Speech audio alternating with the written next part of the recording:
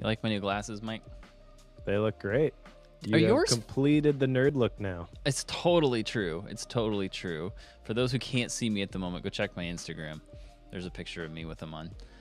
My wife picked these up for me for Christmas, so I have now jumped into the world of computer glasses and have a set of Felix Grays. So no more blue light in the eyes. That's the theory, right? That's how this works. Nice. I've never heard of that company before. So they are specifically blue light glasses. Mm-hmm. All right. That's what they do. Yep.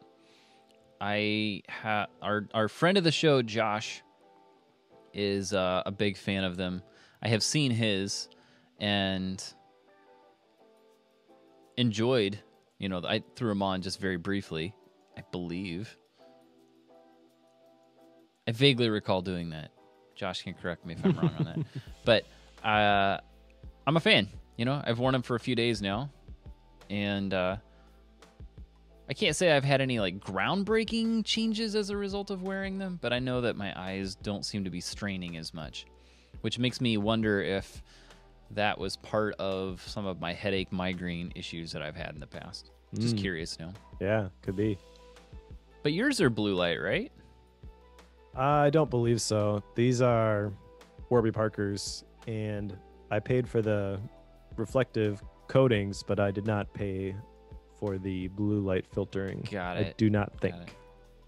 That's right. been a I was while. thinking you did something with that, but maybe do you use like the, what is it, Flux or something along those lines for? Oh yeah, love Flux. For the computer. Yep. Although I've been doing a pretty good job of not using my computer at night, so I don't see it active all that often. I don't. I regularly use my computer before the girls go to bed. Thus, the glasses. Gotta love it. Those who are asking in the chat, no, these are not. I'm quite certain it's impossible they're the same frames. They look very similar, though.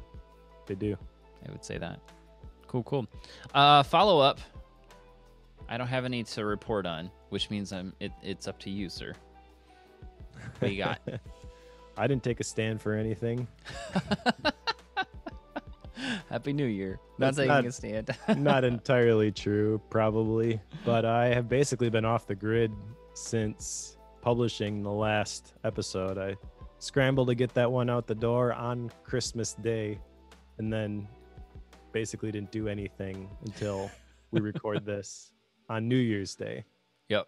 So haven't had a ton of opportunity to do that sort of thing. I've been thinking about this, and this isn't exactly the spirit of the action item, but one of the things I've been thinking about is this whole concept of hustle, because there's a lot of like anti-hustle messages in the productivity space right now, which I agree with the spirit of those. I know that the term hustle is typically associated with somebody like Gary Vee, and that's not what I aspire to be. But also I wrote a book called Thou Shalt Hustle. Sure. Yeah. I'm in the process of updating that to a 2.0, and not just a 2.0. It's going to be significantly expanded. I basically developed a whole bunch of thought processes and systems around mental models and things like that since I put that out. I want to make it something I'm proud of, and I'm working on that. And I've been thinking about, do I just give up on that title or do I double down on it? Sure. And I feel like if I were to give up on it, that would be in some way kind of the taking a stand against something, saying I don't want to be associated with hustle anymore, but that's not how I define hustle anyways. So I could lose a bunch of people who see the word hustle in the title and say, well, that's not really appealing to me. But I think I've kind of made my peace with, I'm just going to own this term and stand for what I think it really means, not the getting up at 5 a.m., staying up till 2 a.m. hustle that people associate with some people on the internet. And I know I'm never going to win the overall war for redefining that term, but I think it's okay. And so this action item, even though it was not at all what I was talking about, that's kind of the outcome from it. Sure. Yeah. If that makes any sense whatsoever, but my brain works in mysterious ways.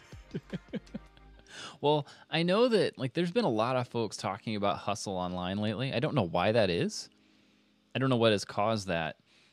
But the thing that I've noticed is the people who are bemoaning hustle and saying you shouldn't do it are the ones who went through it and have come out successful on the other side. That's true. Yeah. So it's interesting to me that they'll tell you this is not the way to do it, but they can only say that because they did it and had success as a result of it. So I struggle with that particular piece. I think I would agree that you don't want to be up till 2 a.m. working on something, up at 5 a.m. to start working on it again. Like that I wouldn't agree with, but I do hustle a lot. So when we were talking before we hit record, like or maybe it was after, I've been up, working on a computer till 9 o'clock and then going to bed at 9:15, 9:20. So like that messes with you a little bit when you're on a computer doing work at that time. So I'm aware of that. It's just a sacrifice I'm willing to make right now. So I don't know. Yeah, I think the thing is that, like, if you listen to Gary Vee, the predominant message that he's saying, and I think Jocko kind of ventures into this territory too, is like, just shut up and do the work. And the problem with that is that if all you do is work, you can burn yourself out, and there's no guarantee that just doing the work will get you where you want to go anyways. It's more important to be effective than it is to be efficient. And the number of widgets cranked does not have a direct correlation to the quality of life improved. Yeah. So I get, people's resistance to it, and I don't think you have to sell your soul in order to get any sort of level of comfort in designing a life that you want to live. But yeah, I don't know. Maybe when I update that book, we'll cover it on Bookworm, but we can unpack how I define it and stuff like that. But sure. I don't know. I follow Gary Vee on a number of platforms, and I hesitate to tell people to follow him because he is so far over the top. But I've noticed that if you follow him and listen to what he says for an extended amount of time, you'll pick up a little subtleties from him. There's nuance there. Yep. Yeah, and it seems pretty common that people will say like, "Well, how do I get started on all this stuff?" He's like, "Just do the work. Like, show up, do your thing." Yeah. And the more, like, one of the subtleties is you could burn the candle on both ends. He does in so many ways. And yet he will, like, the subtle pieces that you'll get out what you put in is the concept there. So if you want to get things up and running quickly, yeah, go for it. Yep. If you're willing to, maybe build a more sustainable lifestyle that's going to take a little bit longer to get things up and going, just because you're not pushing like what Gary Vee does. So I don't know. I think if you were to sit down and talk to Gary Vee, he would say the stuff that people think about the casual observer's opinion of Gary Vee. He would say, no, that's not right. That's not really what I mean. Right. But also, I mean, he's kind of wired that way. He is. You should go listen to the 10% Happier podcast episode that he's on. Yep. That is hilarious. It's basically them it's Dan and a meditation expert trying to get him to shut up long enough to lead him in like a 3-minute meditation. Right. He just won't go along with it. Not like he says he's going to, but he's just 100 miles an hour. And at the end, he's like, yeah, that was powerful. It didn't do anything for me, but I can see how this could be. It's so true. Because they take, if you listen to it, there's like 12, 15 minutes of them trying to start the meditation. Yep. And he's just like trying to, like, so what do I, and how do I, and whenever that's, and then, oh yeah, and this reminds me of this, and then he's just nonstop. Oh, Gary Vee. How do we get on this? My action item. Oh yeah, hustle. Yeah, I've also, one other thought related to this. I've been thinking about the whole faith-based productivity thing, and I've got some stuff percolating that I want to start publishing shortly on, like, the whole idea of faith and kind of the contrasting idea of fear. And so faith-based productivity anybody who follows me knows who I am and what I stand for, and how my Christian faith is a big part of who I am and what I do. But as I am thinking about these two terms, I actually heard them defined by somebody, and it's the same definition. They defined fear as the belief that what you can't see is going to come to pass, and faith as the believing what you can't see is going to come to pass. Whereas faith is a positive and fear is a negative. And I like that a lot. And so I've just been thinking about that and like, what does that practically look like? How does that influence your day to day if you are acting in faith or acting in fear? And the real takeaway from this, I think, again, more to come in the blog posts and the newsletters. But if you are being limited by fear, you're not actually that far off. You just have to have a little bit of a perspective change. And the thing that was negatively motivating you to do nothing can positively motivate you to do something that you are passionate about, that you care about. Going back to like Seth Godin and the practice and all that stuff. So stay tuned. Will do. I think I'm on that newsletter already. Yeah, I haven't sent anything yet. I got to finish this newsletter ninja book, but I've gotten some pretty decent ideas about this. Sure. And I want to make sure that the newsletter itself is entertaining and adding value, and not just something like a lot of people view a newsletter as like a button that you push when you launch something to get money. Right. I don't want it to be that. It's so true. I want it to be something, I mentioned, I think last episode, one of my words for 2021 is community. I view this as like a big piece of the community building that I want to be doing.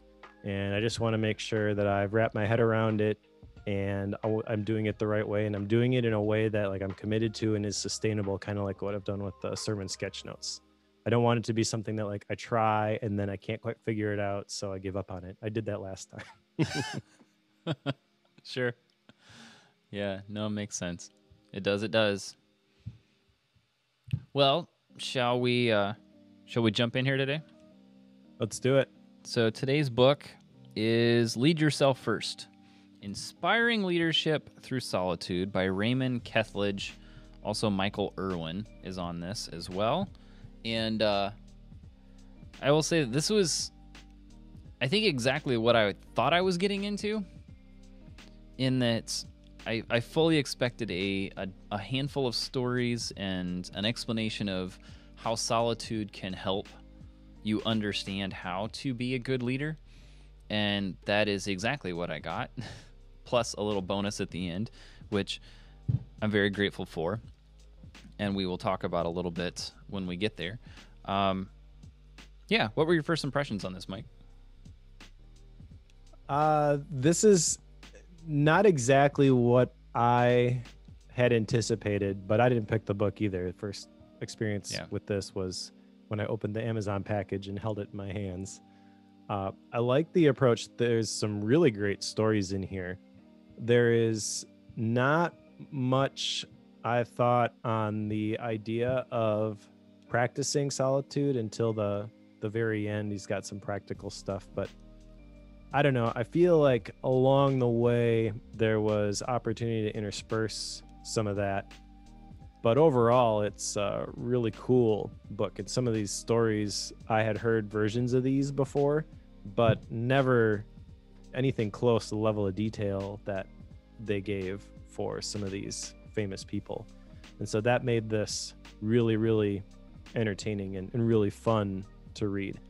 It inspires me that, when I write a book, I want to include a bunch of really cool stories like this.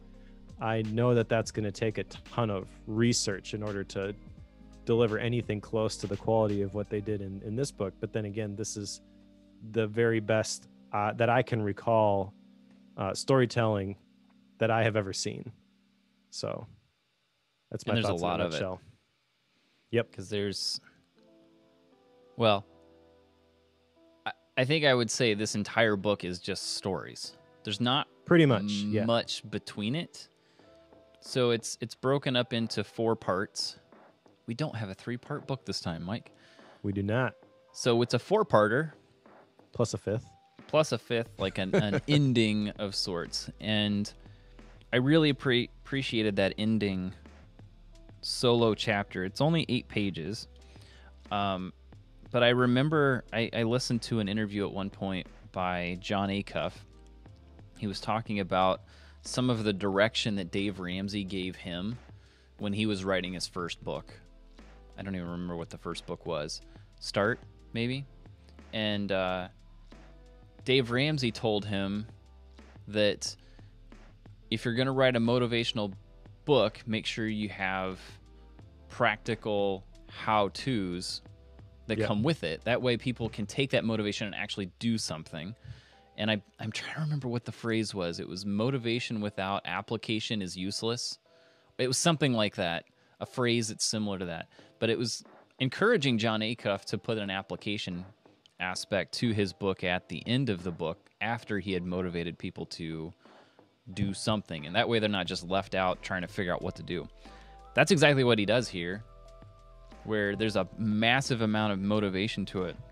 But then there's 8 pages at the end where there's some form of application. I wouldn't say it's very practical, but it's like a philosophical, here's the concepts that you need to try to put in place. And we'll get to that and what those actually are when we get towards the end of this. But the 4 parts are clarity, creativity, emotional balance, and moral courage. He doesn't actually name the parts. That's just the name of the first chapter within those parts. That was weird, I thought. Yeah, it was a little bit strange. It made sense, I think, once you got into it, because what was it? Between 2 and 3 chapters behind each of those, explaining like various aspects or specific stories about that specific concept. So I think structure-wise it made sense, but it was kind of weird to not name the parts. It's just part 1, 2, 3, 4. Yes. And I don't know why they did that. I mean, there's these 4 different parts which they could have combined into some sort of formula, solitude equals clarity, creativity, emotional balance, moral courage. But they didn't.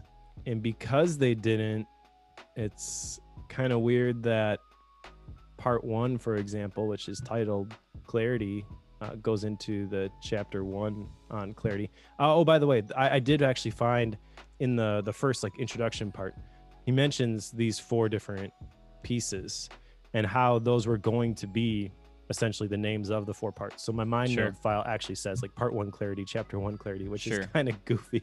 Yeah. The table of contents, you're correct, does not actually list those things. Right. But essentially that's what he's doing, is he's breaking these down into the individual components. But if you skip the introduction, you wouldn't even know that's the approach they're taking, which is kind of puzzling. Like, why would you not?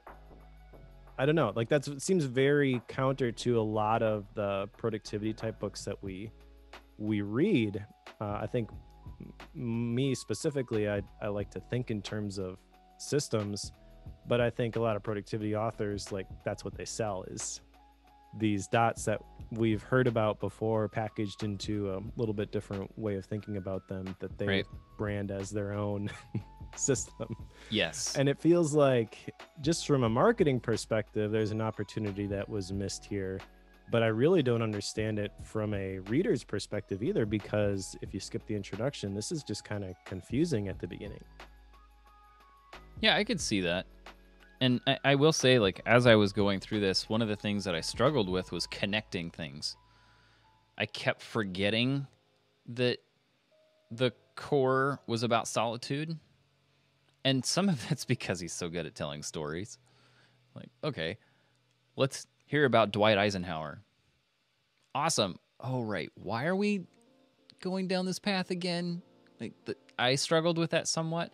He always ties it together at the end, but it's hard to see because some of the stories are so elaborate and so long that you sometimes disconnect what the purpose of it was. So if I've got a critique on that particular format, that would be it.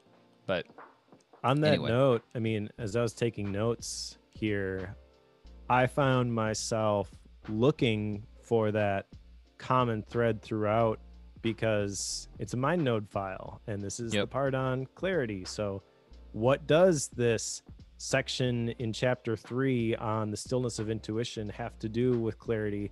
And he's such a good storyteller. It feels a lot of times like he loses the plot, you know, because he's so enamored with some of the details that he's sharing. Sure.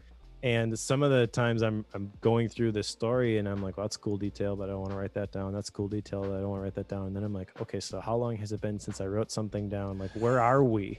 I need a map. Yes. Yes. And I feel like, again, that's easily provided if we have that system at the beginning. I hate the word system to being used here because I don't think it really is a system, but really just bringing us back, recentering us on this is the core message. Like that part is suspiciously absent, and I feel like the book suffers a little bit because of that. Yeah, I think that's fair. That is fair. I want to talk. Let's dive into these points, but before we can do that, I feel like we have to talk about solitude itself, which he doesn't do. Exactly. Which I thought was interesting, because the first 4 parts here are talking about the results of solitude.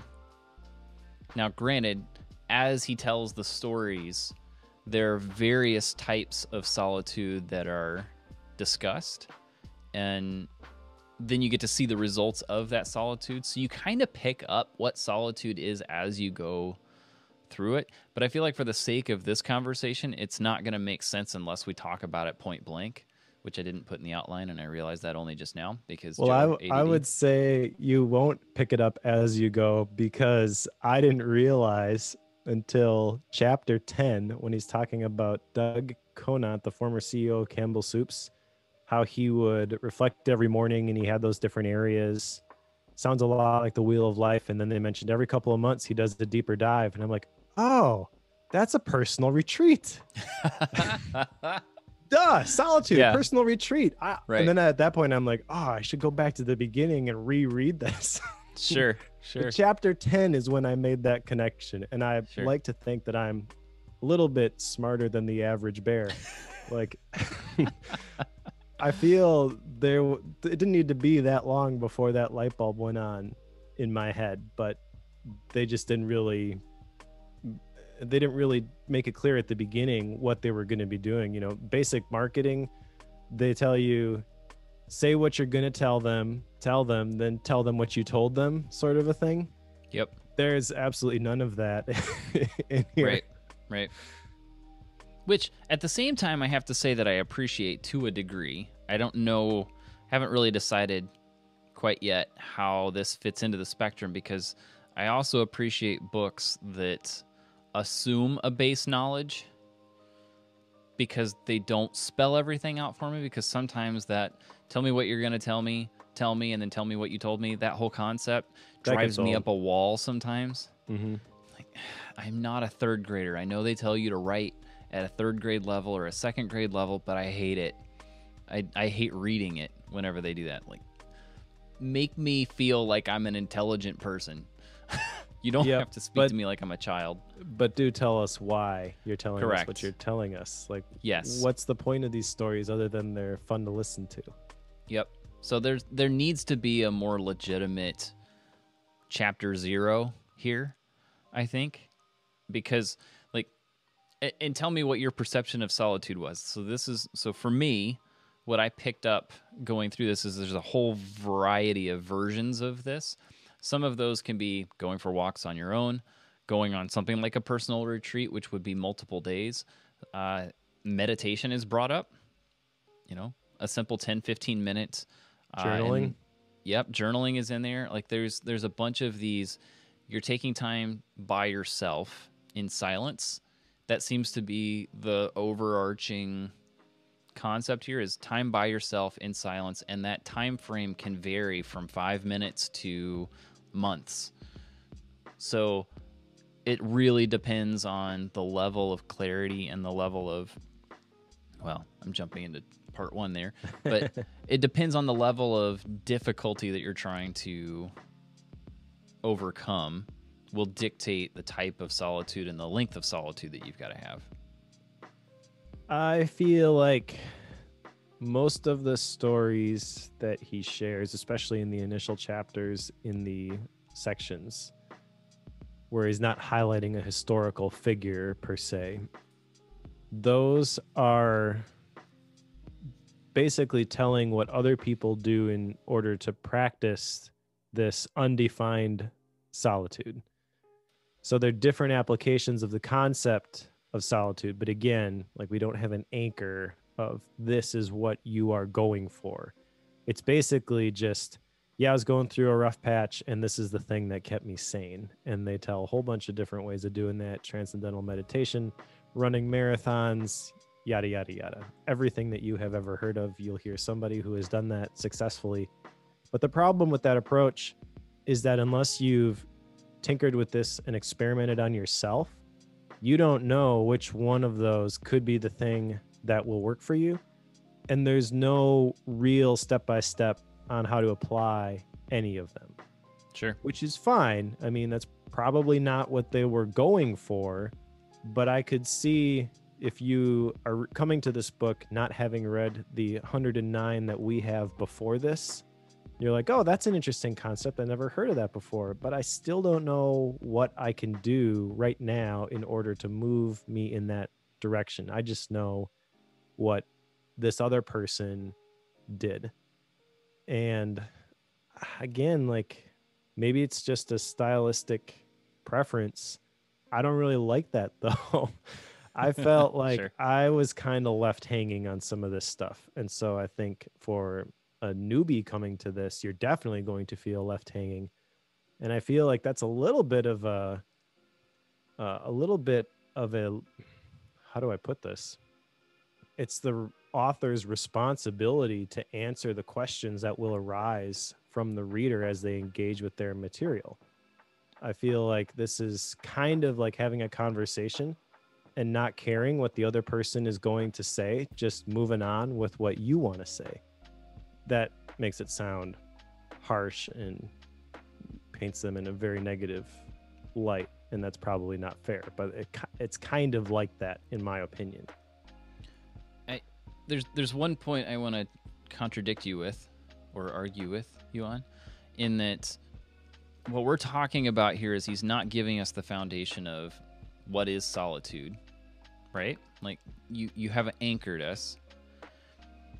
But if you think about the stories and what the results of solitude are, part of me wonders if the intention here is that you are inspired enough to try solitude as you're reading this in order to understand it more. Because this first step, this first part on clarity, there's a lot of stories in there where people took time to themselves in order to understand a situation more. Like that's a lot of what that part is about, is how do I get clarity on what's going on, whether it's an analytical decision or I don't even know. So business decision, like there's so many things, trying to make a decision. Like there's a lot of, clear thinking and such that you're trying to find by getting away and being on your own. If you apply that to the book itself, I wonder if, because I didn't, so I can't tell you the result of that. But if we had, I wonder what the outcome of that would have been. Would we have had that same feeling? Or would it be putting the book into practice as you read the book? I don't know. Just an interesting concept I've been mulling over. My question for you is, what is this book about? It's fair. It's a fair question. Because I would argue that this book is actually about leadership. It is not about solitude. It is about leadership. Solitude is the vehicle that gets you to the leadership, the effective leadership that you What's the first word? need. Lead yourself first, right? Yep. So if that is the case, they should explain to us what we're shooting for with this solitude. Yeah, that's fair. But again, like, you have a good point. It's more about leadership, which is valid. I think maybe that's a misfire, maybe on my part, of focusing on the solitude side of it. when the bulk of the book is about leadership, and it is the first word in the title, and it's inspiring leadership through solitude. So leadership is the forefront, I guess, if you follow those two. But solitude's the methods, so I focus on the method. Exactly. So that's an interesting point. Yeah. I mean, the four components here, this is really we've got clarity, we've got creativity, we've got emotional balance, and we've got moral courage. Really, those are defining what effective leadership looks like. Those aren't components of solitude. But solitude is directly tied to the quality of those four different characteristics. So that's the part where I think we need a little bit more to Sure. go off of. But we've kind of beaten that to death at this point, probably. So It's I don't valid. know. Maybe we should just get into the different sections here, and maybe my concerns about the lack of defining solitude will be alleviated as we talk through this. Sure. Yeah, well, the first part is about clarity. I kind of alluded to that already. And I would say this is, of the four parts, clarity, creativity, emotional balance, and moral courage, I feel like this is exactly the right one to start with those four. Primarily because whenever people think about going off on their own, it's to clear their head. Like, that's probably the number one reason people would do that, myself included. Like, I use my commute to and from my day job in silence to just create a clean transition between the different modes of action that I'm engaging in. And it becomes a very clean way for me to, again, shift my mindset from one set to the other. But I don't do that very well if I've got a podcast playing in the car or music, or like, I don't do well when I have that. I've been in tune with that enough to know that if I sit in silence for that 10 minutes, it makes a huge difference on both sides, morning and evening. So having that time to clear your head, taking that space, in my case, that would be 10 minutes a couple times a day. That I know I can count on, but I know that there are other benefits that would come from doing the same at other intervals, like a whole day or a weekend, like your personal retreat thing.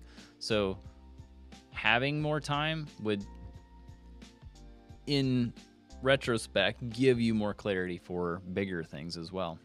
Yep, absolutely.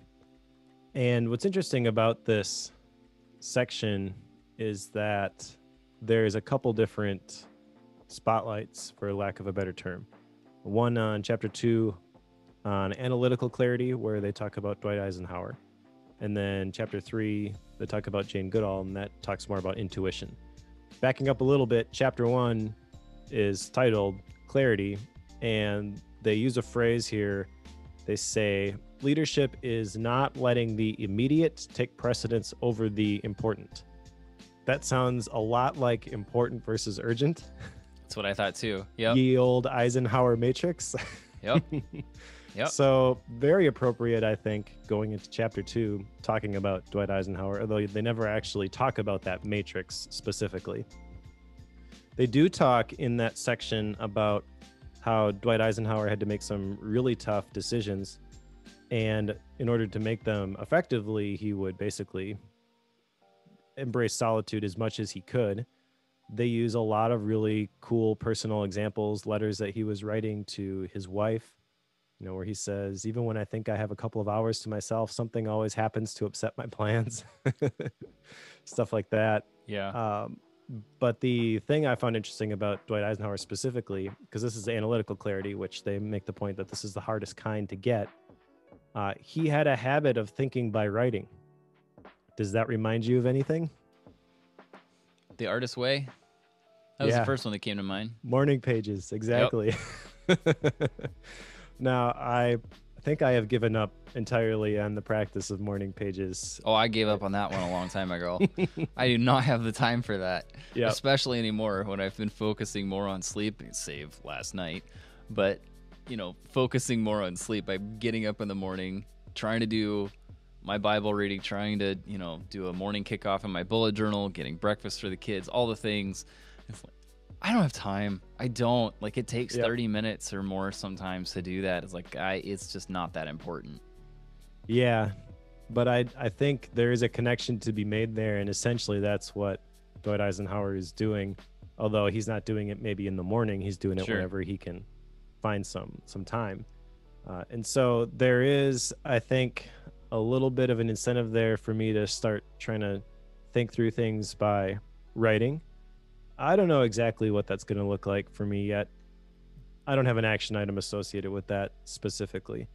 But that's an example of the kind of thing we were just talking about, where it's like, okay, there's a real connection here between him writing to untangle his thoughts, Julia Cameron's The Artist's Way, which I'm sure they're familiar with, and they just kind of leave us hanging of like, this is what Dwight Eisenhower did.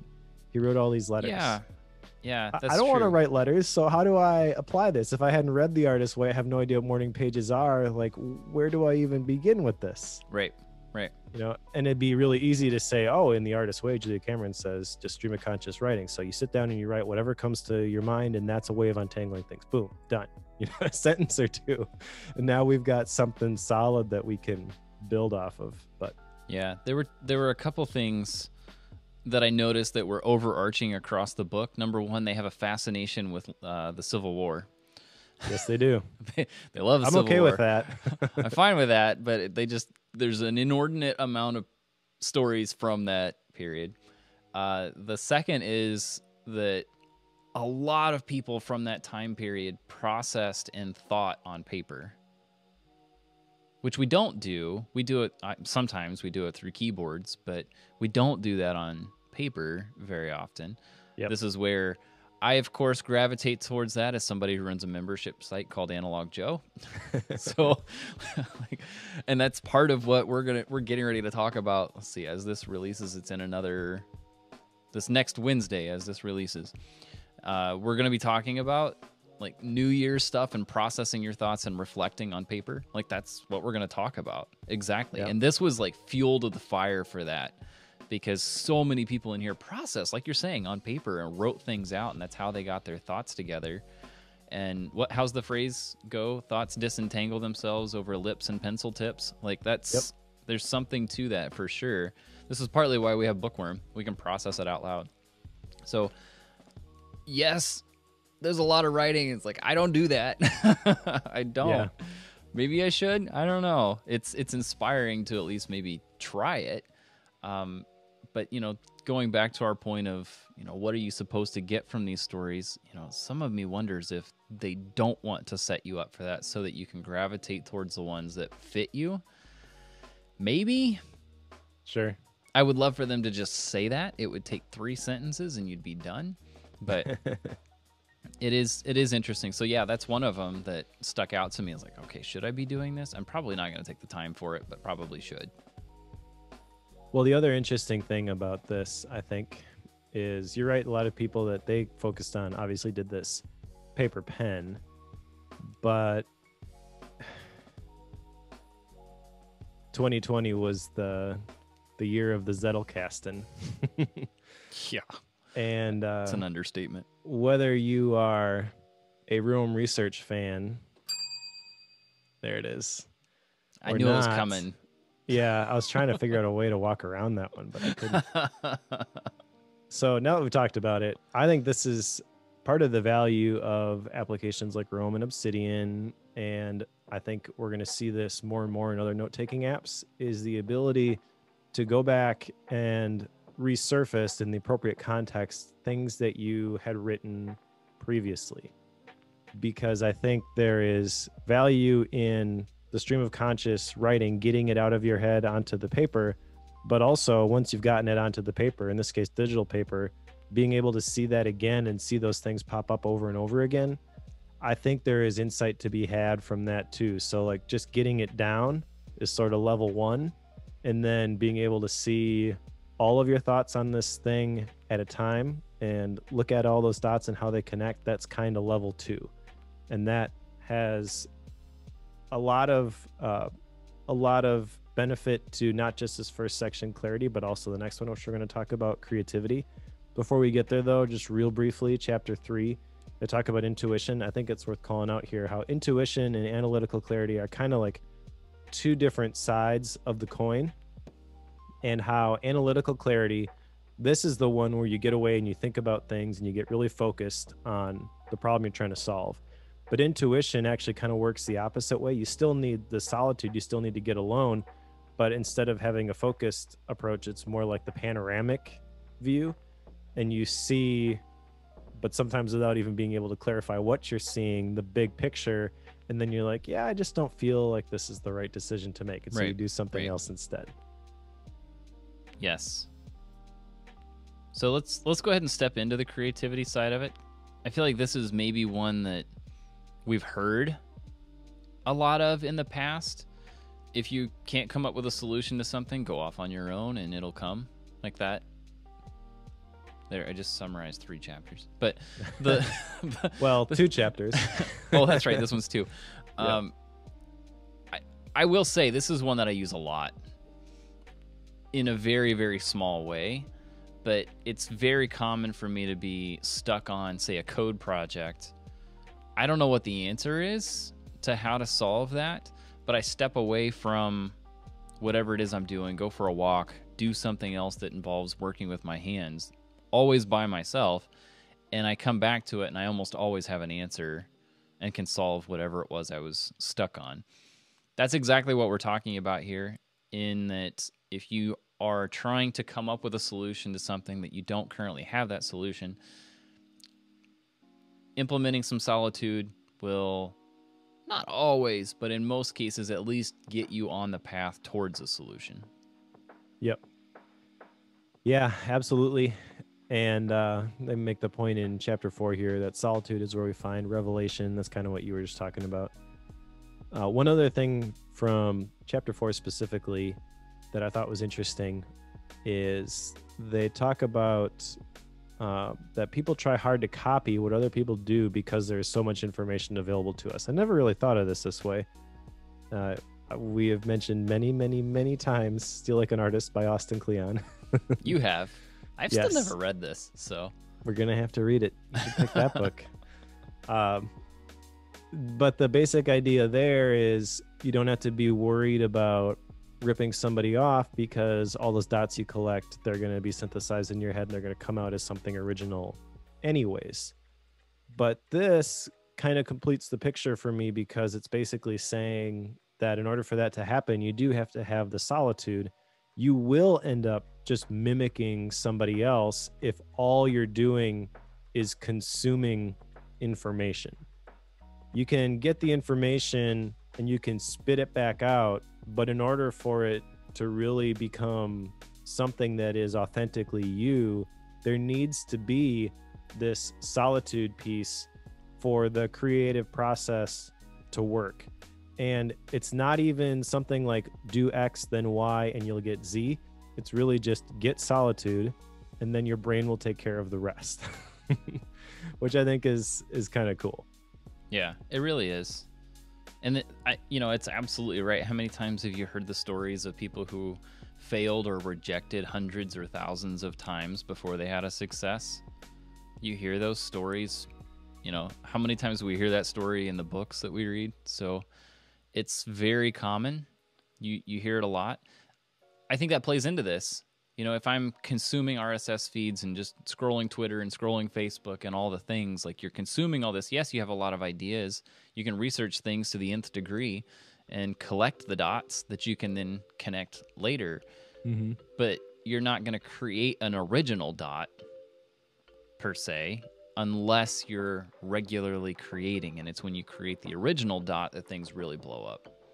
Yeah, and you won't even really have the ideas, I would argue, until you have some built-in solitude. So this is something I've been thinking about, because I've been thinking about like time tracking and the work that I do at the Suite Setup. And that time where I'm just letting my brain connect things, how do I track that time? Sure. Is it like research time? I'm not really researching. And if you have to think of the work that you do through the lens of defining to somebody what you are working on, how do you say this solitude piece where I was spending 4 hours just thinking, that's actually part of the process? They're Yeah. like, well, I don't want to pay you for that. Yes. Yeah. I struggled with that when I was doing contracting all the time. Like, I figure out how to solve your problems while I'm mowing the lawn, but you for sure will not be paying me to mow my lawn. Yep. I can't bill that time, but that's where I solved your problem. So how do I incorporate that? Usually it's by upcharging 25%. So like you do something like that to make up for when you're actually working off hours. So it's messy. It really is. And how do you do that on a regular basis? You can't go mow your lawn every single day. No.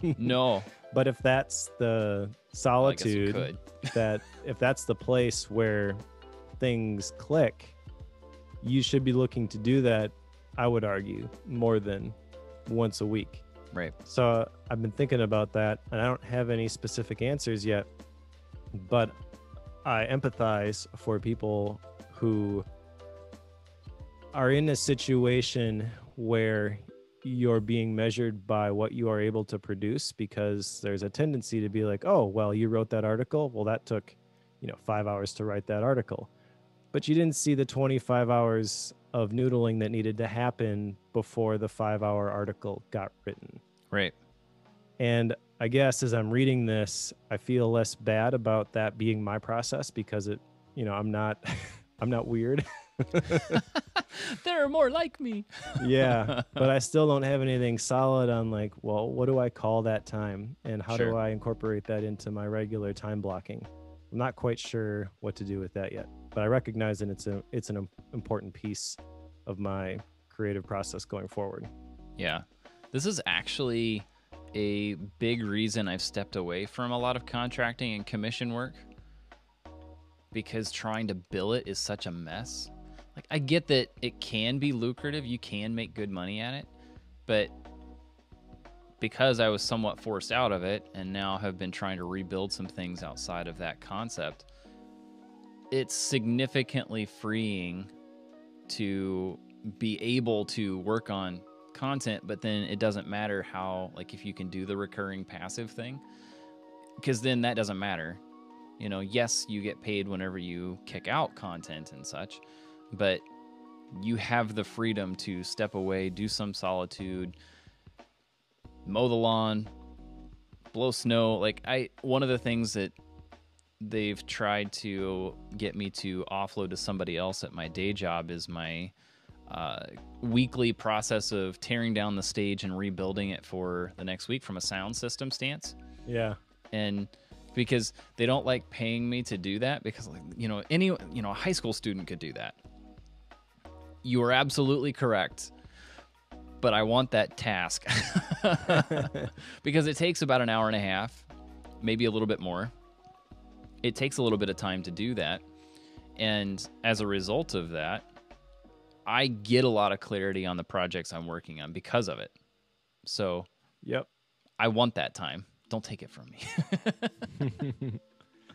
And that hour and a half, I mean, you have some other stuff that you're maybe getting clarity on too at the same Correct. time. So maybe that's where it gets a little bit sticky. But from a boss's perspective, they're probably thinking, oh, well, we can get back an hour and a half of Joe's time by removing this task. No, you probably just stole 3 hours from Joe because you're not letting him think through the work that he's doing. Yes. Yeah. You're gonna take that task from me, and to replace it, I'm gonna walk the building for an hour and a half. Or you're just gonna sit down and try to do what you need to do, and you're gonna be stuck. Correct. And I'll be stuck for 5 hours. Yep.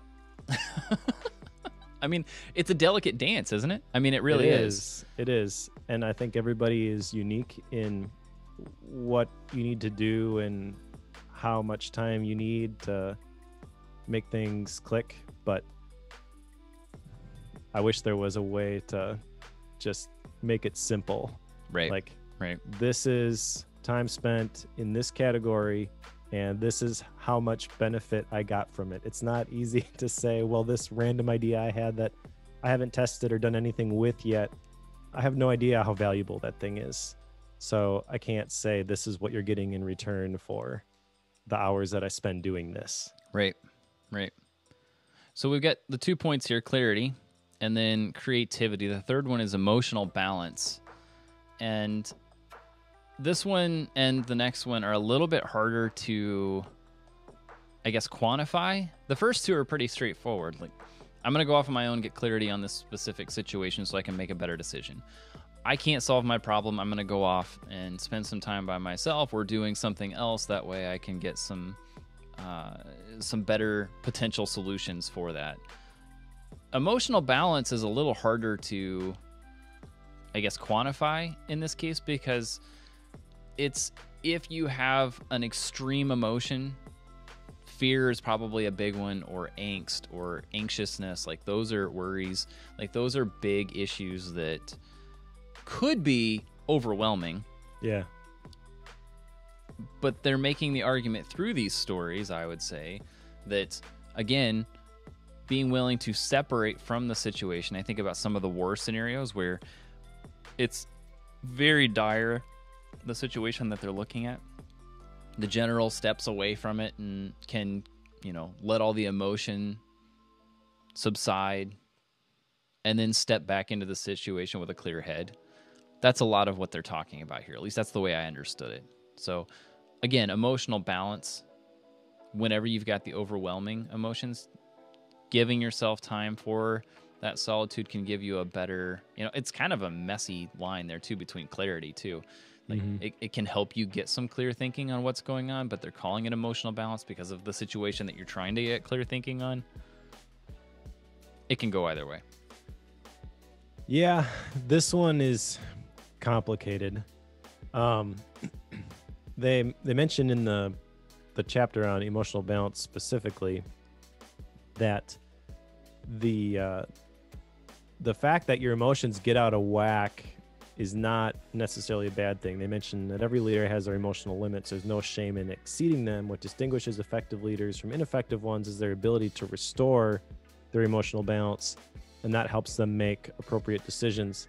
One of the chapters I talk about here, Abraham Lincoln, General Meade, he's got General Lee cornered. The Potomac River is flooding, so they can't cross it. The bridge has been blown up. He's basically a sitting duck. If they capture him, the war is over. But they had just fought the Battle of Gettysburg, and all his men were burned out, and he was burned out, and he's listening, me inserting details here, he's probably listening to his men being upset about the guys that they lost, and even though they outnumber Lee's troops and like they can end this thing right now, they don't recognize the opportunity that's before them. Lincoln's like, hey, get your butt over there and finish this. And they wait and they wait and they wait, and then they decide to go finally, and they had crossed the river like 3 hours before, and they lost their chance. They had escaped to Virginia. And there's a bunch of lessons to be learned from that specifically. The thing there, I think, that they don't really address is that General Meade, had he been a more emotionally balanced leader, maybe he recognizes the fact that they lost a bunch of men in the Battle of Gettysburg, but quickly is able to write that and say, I know this is terrible, but we have an opportunity here, guys. Let's just get this over with. That didn't happen. And then Abraham Lincoln, that's the one that they focus on. He's really, really upset right, that this didn't end. And instead of like berating this guy, he writes a letter, puts it in an envelope, and says, "Not signed, not sent." Which, that's pretty brilliant, I think. And again, is one of those things where like, that's a tactic that you could use, but they don't really describe, how this might look in modern day. They're just focused on telling Abraham Lincoln's cool story. But I think this is something that I used to beat myself up about, is the fact that I would get upset about things. And he's basically saying like, well, that's normal. It's just how quickly you bounce back. And I'm thinking back specifically to a couple of years ago when I found myself getting let go and not knowing what's going to happen, and being pretty upset about the whole situation. Being able to navigate through that and come out kind of like a better person, that is actually a huge win. There's a topic in this section called post-traumatic growth, which I had never heard before. Obviously heard of PTSD, and that's obviously the negative application of this trauma. And I'm not negating that that's a very real thing. But I feel like there's a valuable perspective shift that can happen here when you recognize that I'm in this trauma, I don't want to be here, but there's an opportunity to grow because of this. And I can say that, I guess, because I went through that, and it was a pretty tough financial time for my wife and I. I got pretty depressed about it, to be honest. I don't really talk about the details of that with really anybody, but I look back at it now and I can realize that I was not in a great place. But stuff happened and I made it through, and like with the whole COVID-19 thing and the economy, and I don't want to belittle the things that have happened, but the stuff with the economy specifically, I know a lot of people lost their jobs, and I was thinking about that myself when it all happened. Is like, well, what's the worst thing that can happen here from an economic perspective specifically? It's like, well, you can lose your job. And I'm like, oh, been there, done that. Is that the worst? Right. It's not as bad as I thought. Yeah, I got that. Like, what else? Yeah. And so that was kind of a point where I recognized that I kind of went through this post-traumatic growth. And their definition of this post-traumatic growth is when you come out of the experience a more placid, gentle, positive person. And I think that in a small way that has happened to me because of that specific scenario. And so I think this is a very real thing that I didn't have a term for before reading this. And I like that section. They also say running is cheaper than therapy, and I can 100% agree with that. That is a very valid point. It's way easier to go outside, go for a walk, run through the woods, hiking, all those things. It's way, way, way, way cheaper than talking to a psychologist. Just saying. One visit will pay for your shoes. The last part here, because I want to spend a little bit of time on the little practical piece, but the last part is moral courage. And this is where there's conversations around Martin Luther King. You know, that concept where you're trying to make decisions or trying to get your head around a decision or an action that needs to be taken that is very likely to have a lot of pushback, will have a lot of people upset because you made that decision or taken that action. So you're gathering the courage through your solitude and trying to get, again, clarity on what that decision or action should be. But you're ultimately trying to build up the courage to act on your morals in that case. So do you have a better way to explain that? This is another one of those that's a little bit messy to get your head around. I don't really have a better definition, but I'll try off the cuff here. They mention that some decisions bring consequences that are more than professional. So essentially, moral courage is taking a stand for something and knowing that you are probably going to get a more than reciprocal negative response for doing so. So you mentioned Martin Luther King Jr. That's one of the chapters in here. I really liked the chapter in this section on Winston Churchill. The TLDR here is that Neville Chamberlain went to Munich to try to prevent Hitler from declaring another world war, and basically just bent over backwards and gave him everything that he wanted regarding Czechoslovakia, and then came back and everybody hailed him as a hero, saying, "Hey, you did it," even though all he did was say, "Yes, sir," to everything Hitler wanted. Right. You avoided the war, and a couple days later, Winston Churchill gets up in the meeting and he says, "This is a very bad thing. We're going to pay for this down the road." And everybody's like, "Oh, how could you say that?" And obviously he was right. Yeah. Yeah. Because Hitler changed the terms again and again and again. And then, yeah. he's Hitler. He's a crazy guy. You know, you're Yes. never gonna appease him. We do not negotiate with terrorists.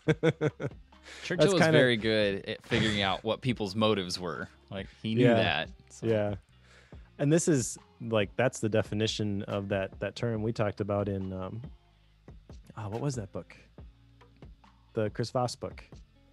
You do actually negotiate with terrorists, but basically this guy was so irrational that you couldn't come to an agreement and be like, there, now those parameters are set. Like, he was always going to change the rules to try to get more, and no one recognized that except for Churchill. And when he pointed it out, he was not popular, shall we say. Right. At least at first. Never split the difference that you're thinking of. Never split the difference. That's it. Yeah, he was not super popular at first. People don't realize that. They think, oh, Churchill.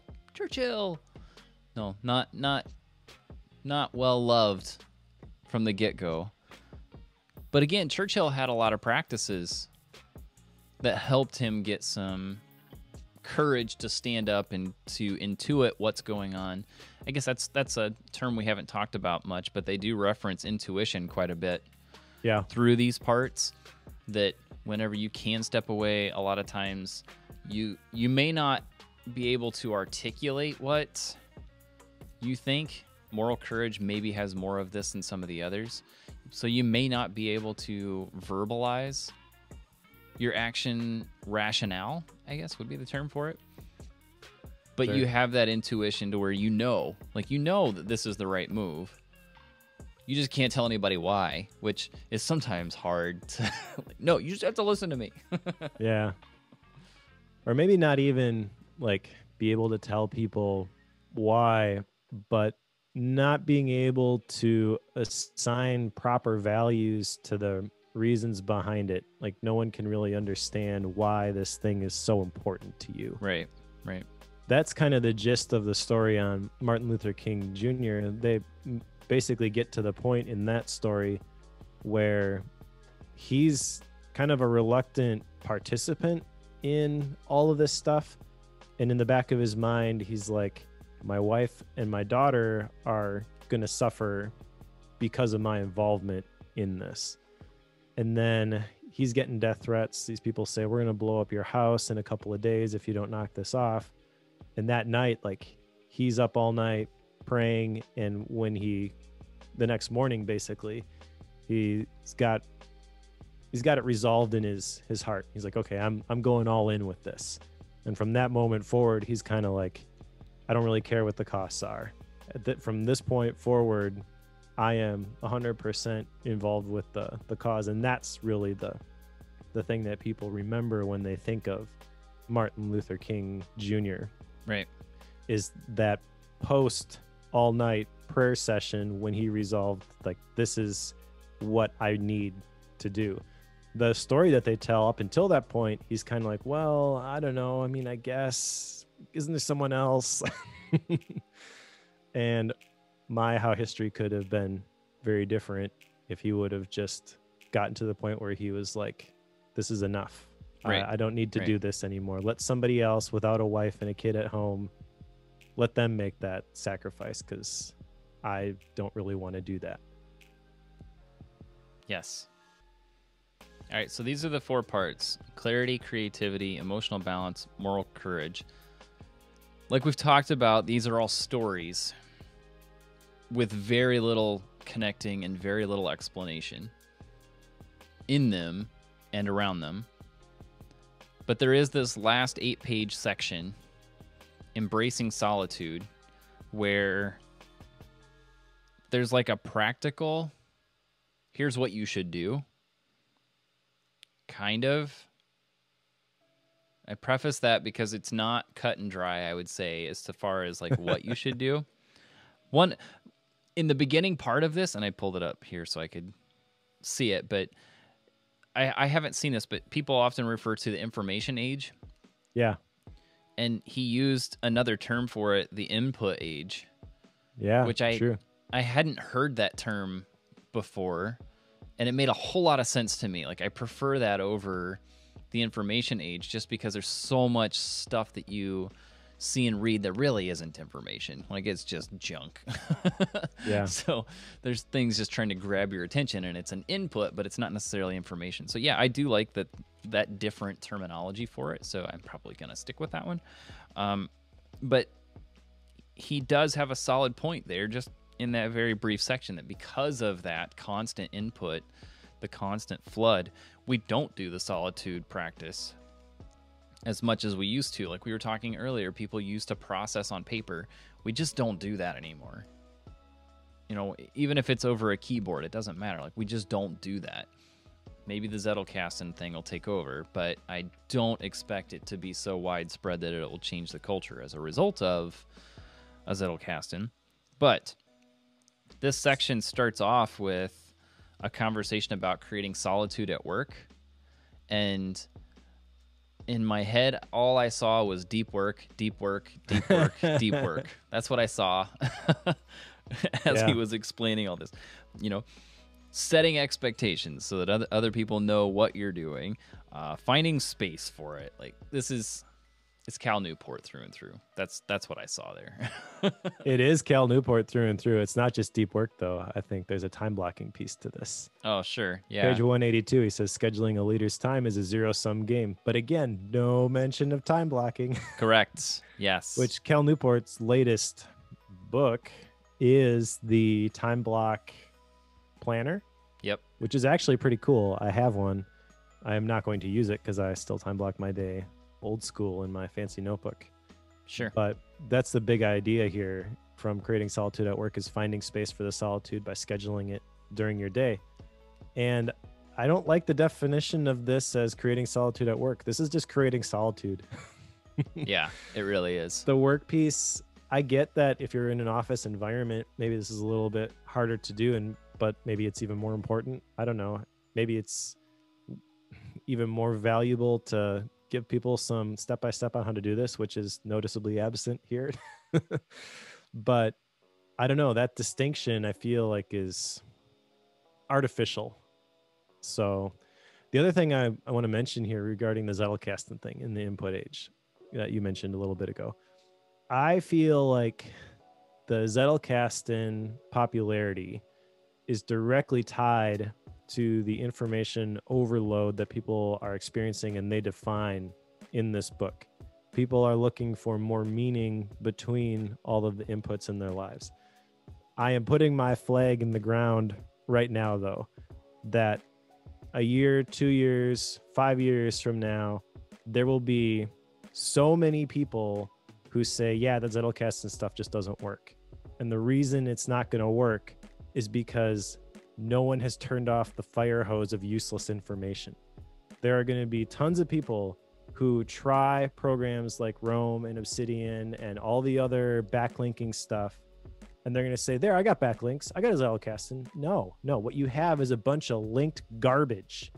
You have to have the right things go in, and you need solitude in order to identify what those important things are, which is why I really like my hybrid system where the paper stuff forces me to slow down, and the stuff I capture there, not all of it gets actually into my Roam database. And that's a good thing because it means the stuff that's in there is more valuable. And so I think there's going to be like a huge flood of people who are right now, because every application out there is adding these sorts of features to connect things. They're going to connect all these things and they're going to say, there, I connected things, but I still don't have any more ideas or any better ideas. Well, I guess this thing just doesn't work. And they're never going to realize that really they are the problem. It is user error. Well, I've already been going down this road. You've known me in this area. Like I've been telling people for a little while now, you don't need a Zettelkasten. I mean, people sing its praises, but I've been saying, like, you don't need this. What I've been offering and what we've talked about, through, it's kind of an undertone in some of the, I don't mean to keep bringing up Analog Joe, but some of the webinars we've done for analogjoe.com, like, we've had this weave through. It's like, okay, having a Zettelkasten isn't necessarily the right answer. It has more to do with turning off Twitter, turning off the news feeds, and creating things. Like that's what it comes down to. Now, creating is a very, very loose term whenever we talk about it. It has more to do with just being willing to make either things in physical realms. You're doing woodworking or you're replumbing a house. I don't know what it is. Something along those lines. You could be making content online. Like, it's easy for, like, content creators in general have full control over their schedule generally. So they're going to talk about things like Zettelkastens and the tools that they use because they have full control over it. I don't. My schedule and who has access to me and what tools I use, I don't control 100%. So I am forced to use things like Microsoft Teams. I still think it's garbage, but I still use it. Which is fine. I mean, this is kind of a discussion then about the tools. I do think the Zettelkasten is an effective tool. It is an effective tool for thinking and connecting thoughts. However, just because you have a tool doesn't mean that you know how to use it. And that's the thing, Funky Mosquito mentions in the chat that people follow trends, and that is what is happening here. But I guess what I'm saying is that embracing the tool without the perspective renders the tool useless. And people are going to write off this tool as useless, and they're going to have no idea what they actually had in their hands. And you don't need the Zettelkasten, to your point, in order to be creative. You can use other tools. You can use other things to capture notes and develop them. There are other things that you can use to develop ideas. Mind maps are a great thing for that. And I've kind of cobbled together my own system with all the different pieces. Ultimately, that's what you got to figure out how to do. But it just kind of makes me, on one hand, it makes me sad. On one hand, I kind of laugh. Where like, I see all these people who are trying all these backlinks and they're like, there, I got my Zettelkasten. I'm like, no, you really don't. You have backlinked drafts that you have to manually connect. Yeah. That's not the same thing. Sure. And then even if they do add the automatic backlinking, then like, there, got my Zettelkasten. I'm like, well, what is all in your database? And I see all these grocery lists and things. And I'm like, no, that's not it either. Like the quality of the ideas is really what we're after here. And I think that is relevant to this whole discussion of leadership and solitude too. I mean, some of these stories, which we didn't really talk about, like Lawrence of Arabia back in chapter 5, he came down with a sickness and had to sit in his tent for 10 days. And then he had this crazy idea, which ended up winning the war for them. And it was sort of the same thing with Ulysses S. Grant, how he's sitting in his room at the Magnolia and for days, and then he comes out with this crazy plan, and everybody's like, I don't think this is going to work. And then it ends up working and turning the tide of the war. I mean, you can have those ideas, and without the solitude piece, you don't even recognize what you have. Right. You have to, the solitude, in my opinion, what it does is it helps you to see things for what they really are. And I kind of hesitate to even think about all the ideas that I've had that I never really gave much thought to and just quickly dismissed and forgot about them, and they're gone forever now. Like, what all did I get rid of? Sure. In my haste, in my hesitance to embrace solitude. And margin, I think, is relevant to this discussion too. That's another form of this, I feel. So this is definitely something that I am a champion for the cause at this point. When it comes to embracing solitude after reading this book, however, going back to this last section, what are they even telling me to do here? Think about things, identify my first principles, find a higher purpose. I don't know. Does this strike you as odd that this is like a bullet list at the end? Now, I should, I guess, preface this by saying I actually have a course for faith-based productivity, which is 20-something videos on this specific topic.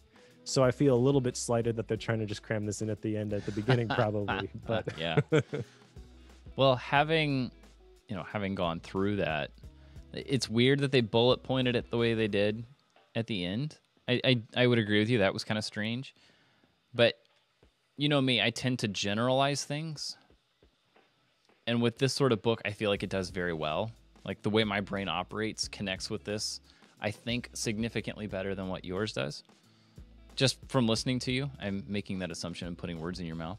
But to me, like I'm seeing all these potential benefits from solitude.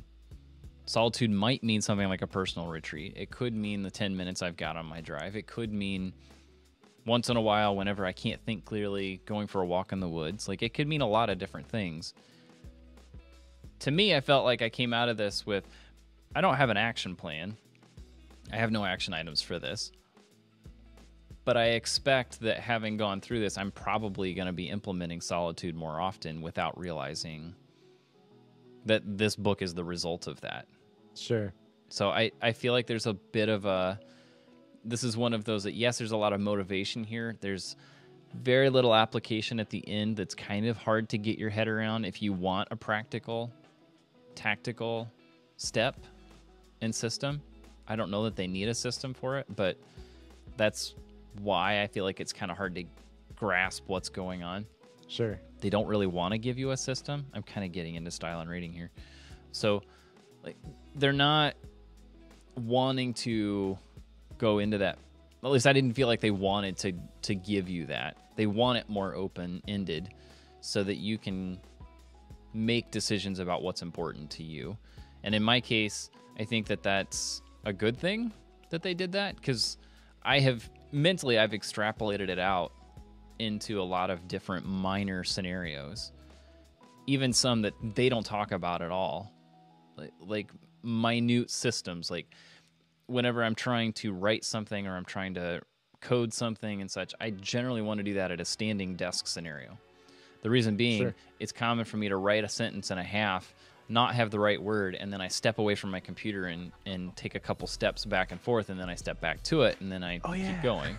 Yeah, and it's that 15 seconds there, which I would call solitude in a way, but they don't really talk about that type of thing at all. That's not discussed. So, there's another way that can be brought into this. So anyway, I think I have expanded it a little bit from what they intended because they didn't give me the specifics there.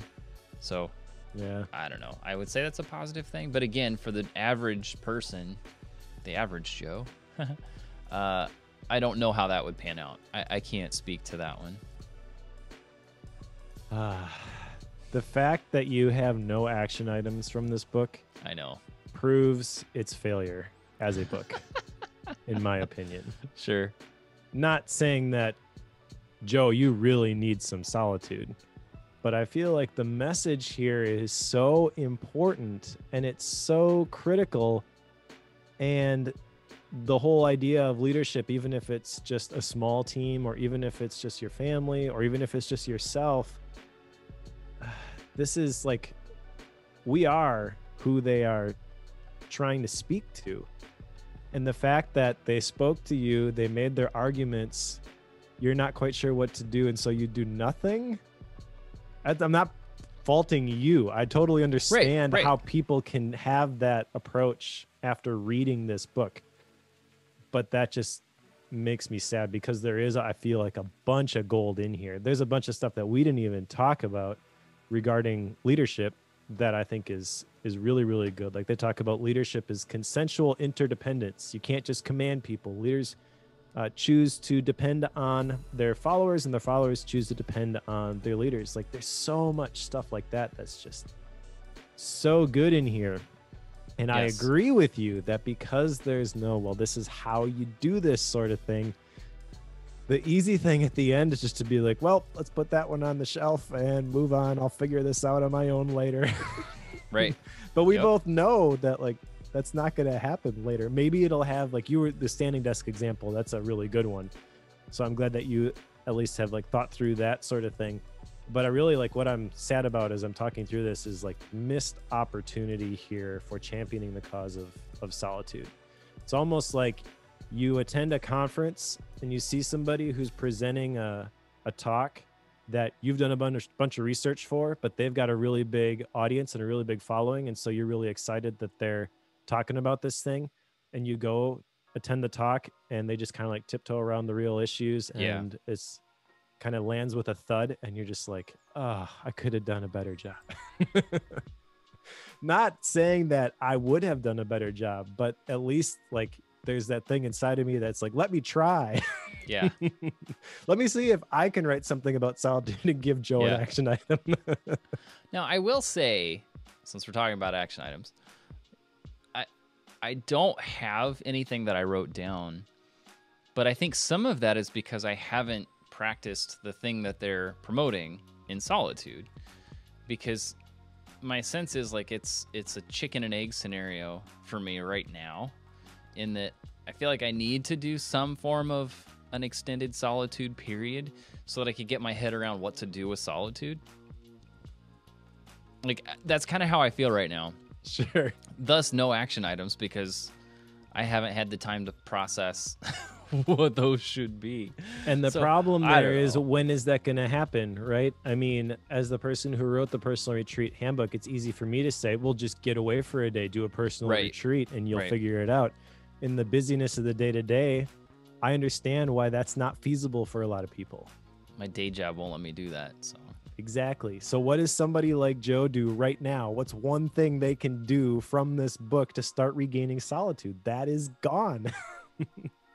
Well, if I want to be, devil's advocate on myself here, the thing that I could do, I'm probably not going to choose to do this right now, but I could give up some of the work I do at night after the girls go to bed and just spend that hour and a half on my own. I could easily do that. I could go for a walk that time of night. It would be cold, probably good for me, but I could do that, but I don't, and I don't plan to. You could start running with me.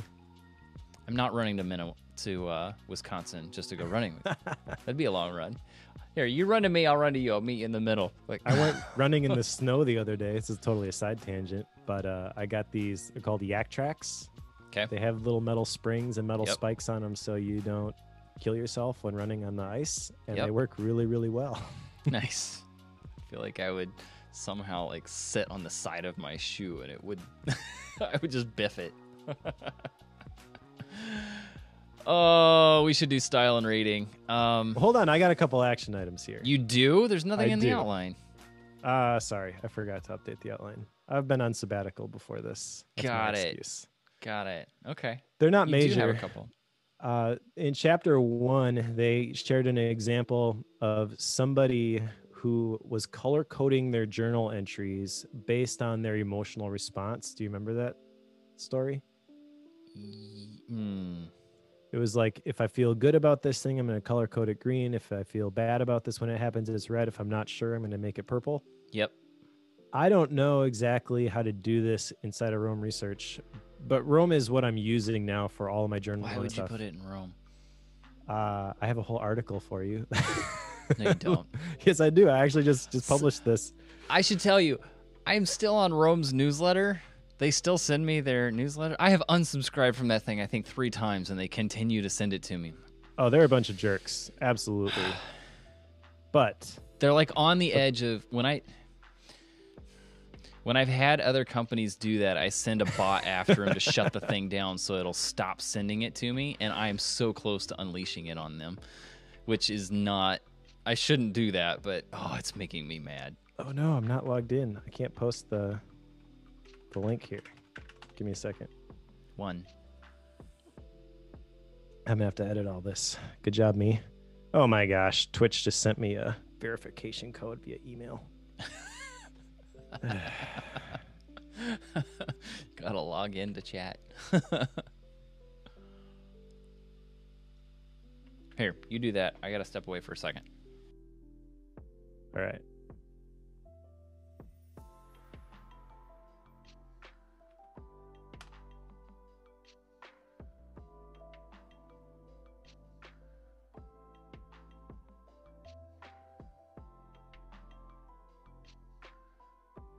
Who knows when Joe's coming back?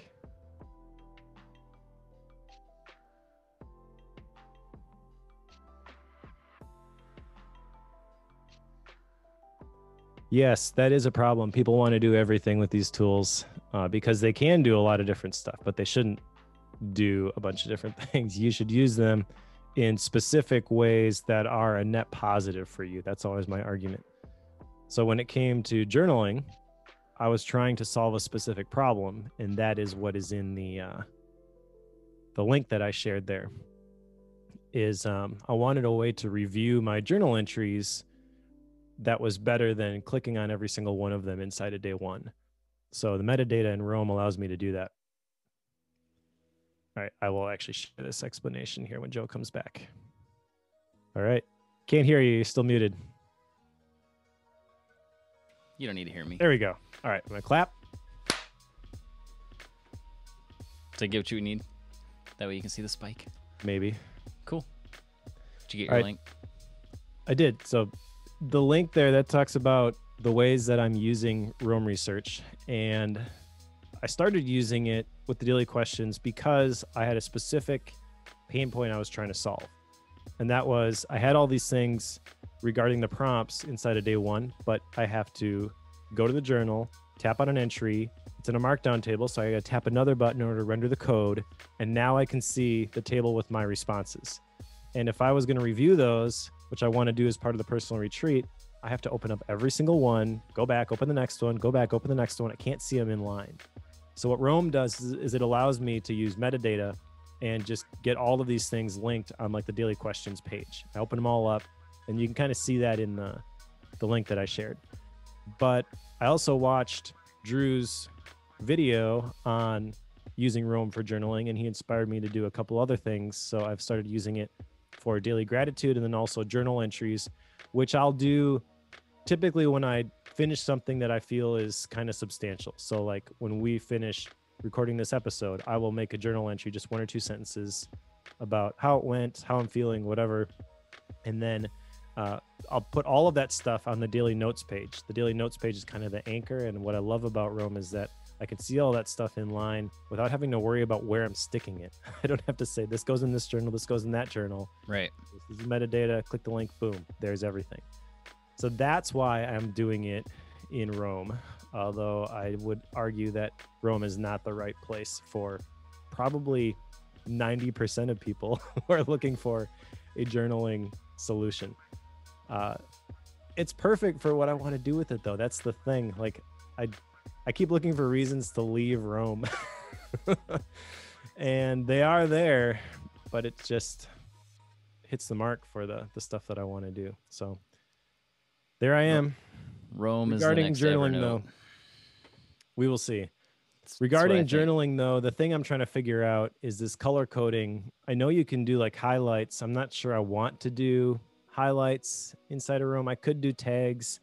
I really don't know if this is something that will stick for me, but I do kind of want to try this out, see if there's a way for me to implement this, which is kind of timely for me anyways, because new year, and I've been spending a lot of time, I wrote that article thinking about the ways that I want to journal more regularly in 2021. I've got another one which is related, and that is get more regular about journaling. And actually that's kind of happened already, but I want to continue the motivation that I have with this consistent journaling. Again, in that article, I make the case that I feel I just couldn't do it with the tool I was using, and Roam kind of removes that friction for me. But we'll see. Maybe I'll hit another snag. Those are my 2 action items, and they're very minor. Neither of them are really related to solitude, which is why I said what I said at the beginning about like there's tons of action items to be had here. Just you need some more context in order to apply anything from this book. Okay. One thing I have a complaint about with you trying to put things in Roam, I'm convinced people are using Roam with the whole collector's fallacy. Like they're just dumping tons of stuff in it and there's not really anything they get out of it. And I've been asking a lot of folks that tell me they're big into Roam. It's like, okay, you're putting all that into Rome. What are you getting out of it? When do you go through that? What is your schedule for getting value out of that stuff you're dumping into it? And I would challenge you to do the same thing. Like, it's part of my personal retreat. It already if you're is. going to dump all your emotional tracking stuff in there, like, I hope Yep. you have a process for pulling it back out. But I would also argue is like something like that is very data heavy, and putting it into a writing tool is a terrible idea. See, there's the thing. Rome is not a writing tool. I've tried to use it for writing. It is not a good writing tool. You know what I mean? Like note Yeah. type. Yeah. I don't mean long form writing. I mean, you know what I mean. I get what you're saying. And I agree that that's totally where this falls down for 99.99% of people. I am the personal retreat guy. So that's my anchor. That's why I was started to put stuff in there in the first place. I wanted the ability to go in there for the last 3 months and see my journal entries in line as part of my personal retreat. Yep. Which, I just went through that process. So I know it works for me. But again, like that's another thing where they mention it for that one guy, the Campbell Soups guy, the whole idea of the personal retreat. I was upset when I read that and I was like, oh, personal retreat, duh. That should have been like prevalent throughout the whole thing, in my opinion. You want to be an effective leader, you got to have a system like a personal retreat for getting away every couple of months and just recentering. You don't have to follow my format for it, but you do need solitude. That was my big takeaway from this entire book, was the value of solitude, and kind of like crystallizing for me why the personal retreat worked so well. Before reading this, I was kind of like, well, I know it works, and I think I kind of know why, but I really can't explain it. And after reading this, I'm like, oh yeah, solitude. Sure. Makes sense. All right. I look forward to you reporting back on how your Rome experiment goes. All right. And your journaling stuff. So style and rating. We've talked about the style stuff quite a bit here. And I don't want to reiterate things. Quick summary. He's a good writer. They are good writers. Stories are amazing. They are very well written. I feel that this is a collection of stories around a topic, and it's hard to, like we've been talking about, it's hard to gather, like, okay, what's the purpose and what do I do with it? It's motivation without application, to use those terms again. Yes. So all of that said, it could be better, I think. It is fairly short for a book like this. They have room for it. They could have put in chapter 0. They could have put in a part 5 probably and spelled it out. They could have, but chose not to. Yep. Or ran out of time, one of the two. And it could have been there. So from a rating, I'll put it at 3.5. There's some good stuff in here. I mean, it's really good, but it could be a lot better, I think. Yes. So 3.5. It's an incredibly powerful message, mistold through excellent storytelling.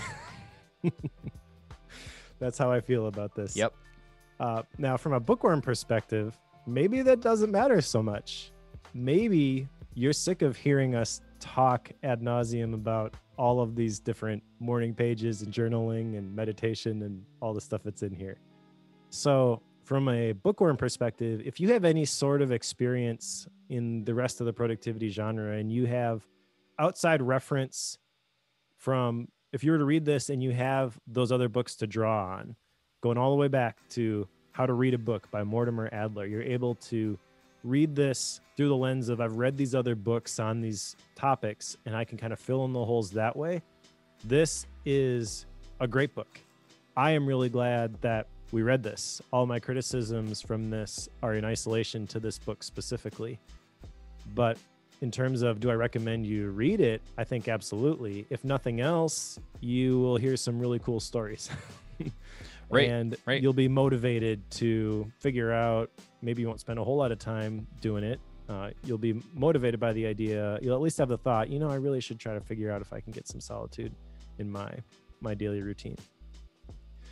I'm going to rate this at 4.0 because as much as I railed on the lack of action items in the book, again, I'm viewing this as like a valuable addition to my collection.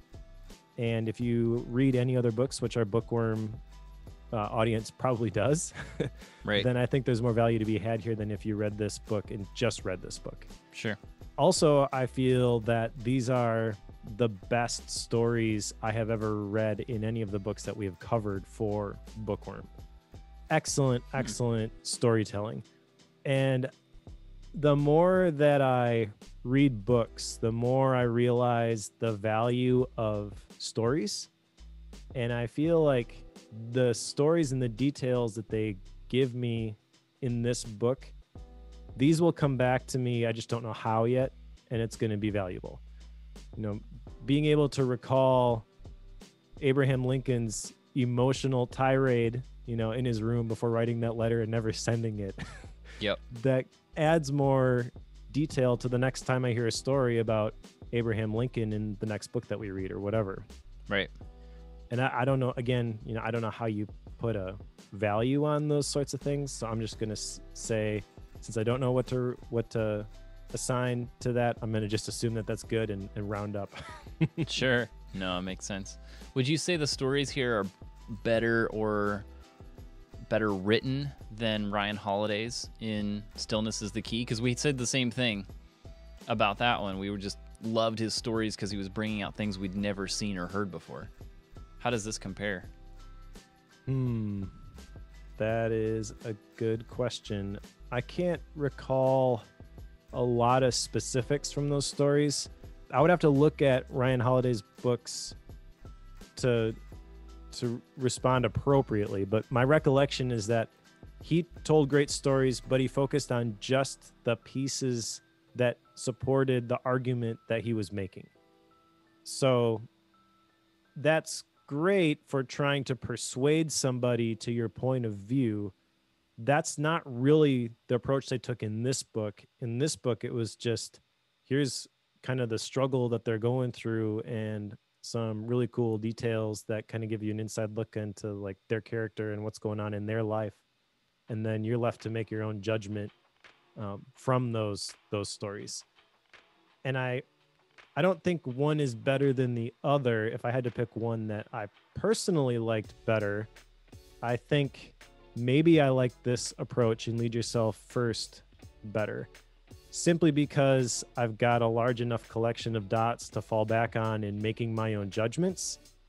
But if you want somebody to like tell you what the big takeaway is, you're going to be disappointed with these stories. You'll like Sure. Ryan Holiday's better. Sure. Yeah, I think I would prefer Holidays. That's just me, though. All right. I'm good with putting this one on the shelf. So we got a 3.5 and a 4.0. Shelf it. What's next, Mike?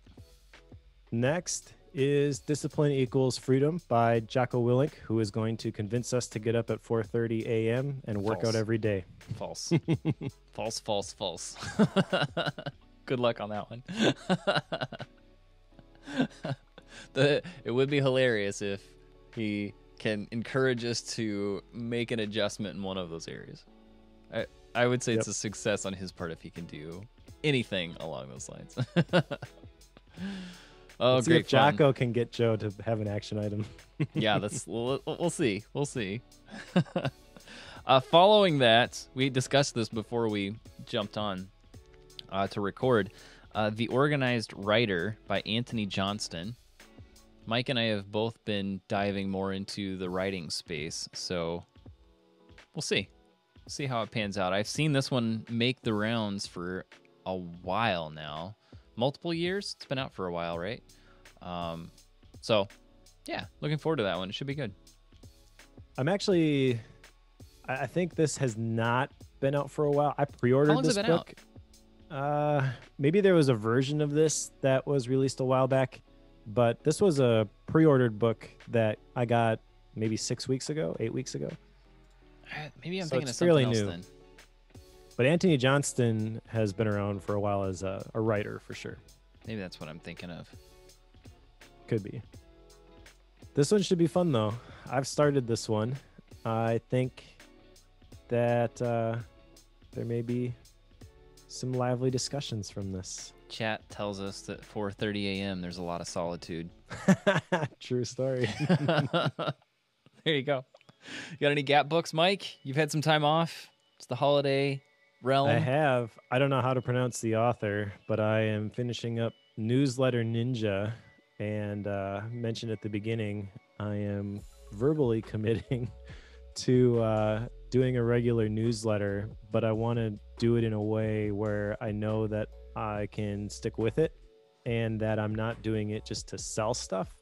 I want to figure out basically what are the things that people want to hear from me. So if you have any ideas or anything you'd like to share, you can at Bobblehead Joe on Twitter. I would love to hear that sort of stuff, but I'm kind of just thinking through that stuff now. This is a great book, though, in terms of talking through the logistics and like this is kind of what you should do and the best practices for creating that community-based newsletter, not the sales-based newsletters. I don't have a better term for that, but sure. Makes sense. Well, I'm not doing a technical Gap book, but I am leaning pretty heavy into Charles Dickens' Tale of Two Cities lately. So, all right. Still a good one. I know it's fiction, since you like stories, Mike. I do. I like real stories. Real stories. All right. Great fun. Great fun. All right. Well, thanks to all of you who have been in the chat. I know we don't always interact with those in the chat because we're actually recording at the time, but it is kind of cool to see some of the comments, and sometimes we do bring them up. But we're also extremely grateful to those of you who have been Bookworm members, bookworm.fm/membership. And it definitely helps keep the lights on, helps us get the hosting fees and stuff, buys a coffee and a book for us once in a while. So huge thanks to anyone who is a part of that club. And when you join, though, like, you do get some perks. It's not just paying for hosting and stuff. Like, there are all of Mike's MindNode files. He's got his new Roam thing. What is this thing? It's a link that apparently I can access without an account. It's a public graph, and I'm basically migrating all of my book notes over from my personal database into the Bookworm one. So what you get are pages for all the Bookworm episodes, and then pages for all of the individual books. Not everything's in there. I was working on it actually before we hit record here today. I think it's through like episodes 83 through 109 are there right now. Sure. But I also am entertaining the idea of giving edit access to this for Bookworm Club members, if that's something people are interested in. And that would allow us to kind of build off of the notes that I take. You know, that's what a lot of people do with the MindNode files is I've discovered is they download them and they use them as a starting point when they read the books. And I think that's pretty cool. And so what this allows us to do is kind of build like a big Bookworm wiki of all of the books that we've covered for Bookworm. If you were ever to export that out, could you do anything with it? Yeah, I exported it out of my database and imported it into that one. It's all Markdown based. Outside of Roam. I would think so. I mean, haven't tried it. I know that those are PDF curious. files that are embedded in there. Sure. And the rest of it is just a markdown formatted bullets. So, Interesting. Yeah. Just curious and being a snot, that's all. So anyway, for members, there are a handful of perks, and you can get into that bank of perks, bookworm.fm/membership. That'll take you over to club.bookworm.fm, and where you can sign up for that membership and get access to those things. So thank you to all of you who already do that. All right. So thanks, everyone, for following along. If you are reading along, pick up Discipline Equals Freedom by Jocko Willink, and we will talk to you in a couple of weeks.